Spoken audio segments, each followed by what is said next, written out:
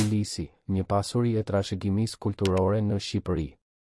Bylisi, një qytet i lashtë i Shqipërisë, është një thes kulturor dhe historik që ofron një pasqyrë të pasur të jetës së popullsisë ilire dhe periudhës antike. Historia dhe trashëgimia e Bylisit janë fascinuese dhe nxitin shqetësime për të kuptuar më mirë jetën dhe kulturën e qytetarëve të lashtë të këtij rajoni.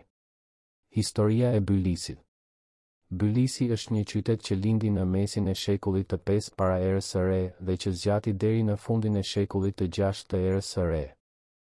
Një nga karakteristikat e rëndësishme të Bylisit është se ky qytet është i përqendruar në periudhën e vonë antike, duke ruajtur monumentet dhe gjurmët e periudhës së shekullit të 6 më mirë se shumica e qyteteve të ngjashme në mesdhe.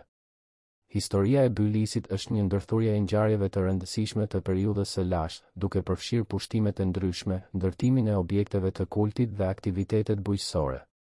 Monumentet dhe institucionet.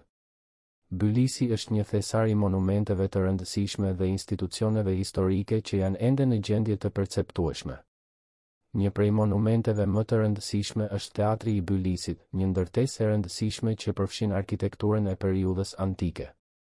Ky teatër ka luajtur një rol të rëndësishëm në jetën kulturore dhe shoqërore të Bylisit në periudhën e antikitetit të vonë. Me kapacitetin e tij për më shumë se 2.000 persona, kjo ndërtesë e vjetër ka ndihmuar në organizimin e shfaqjeve të ndryshme artistike dhe kulturore. Përveç teatrit, peshkopata e vendosur në Bylis është një kompleks arkeologjik që ofron një pasqyrë të rëndësishme të jetës dhe organizimit në këtë qytet antik. Me një sipërfaqe prej 8.000 metra katror, ky vend është një ndër monumentet më të rëndësishme të Bylisit dhe u jep arkeologëve dhe historianëve një pasqyrë të qartë të jetës së kohës. Trashëgimia kulturore. Një aspekt i rëndësishëm i trashëgimisë kulturore të Bylisit është kantina e verës, një vend që ka zbuluar një pasqyrë të rëndësishme të procesit të prodhimit të verës në periudhën e antikitetit të vonë. Kantina e verës është një hajat e vjetër me një obor ku shërbente për depozitimin e rrushit, prodhimin e verës dhe shfrytëzimin e vendit për punë të ndryshme. Kjo është një mënyrë e shkëlqyeshme për të kuptuar se si qytetarët e Bylisit zhvillonin ekonominë e tyre dhe prodhonin produkte të rëndësishme bujqësore në kohën e lashtë. Për më tepër, Bylisi është një vend me shumë bazilika të përbëra nga mozaike të bukura me motive të ndryshme, që janë një dëshmi e jetës kishtare dhe të qytetarëve të kohës.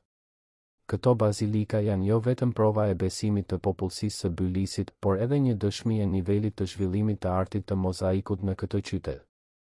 Zbulimet arkeologjike. Zbulimet arkeologjike në Bylis janë të paçmueshme për kuptimin e historisë dhe kulturës së këtij qyteti. Ata ofrojnë një dritë të qartë në mënyrën se si banorët e Bylisit jetojnë, punojnë dhe besojnë në periudhën e lashtë. Më shumë se kur, këto zbulime janë një burim i pasur për historianët, arkeologët dhe vizitorët që janë të interesuar të njohin më shumë për këtë periudhë të lashtë të historisë shqiptare. Referencat. Për të shkruar këtë artikull, janë përdorur burimet historike të mëposhtme. Beaudri, Nikolas.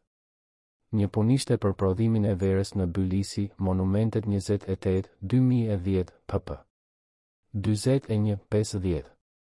Ceka, Neritan, Muçaj, Skënder.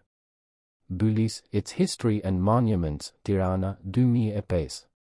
Hansen, Mogens Herman, Nielsen, Thomas Heine. An Inventory of Archaic and Classical Police, Oxford University Press, 2004.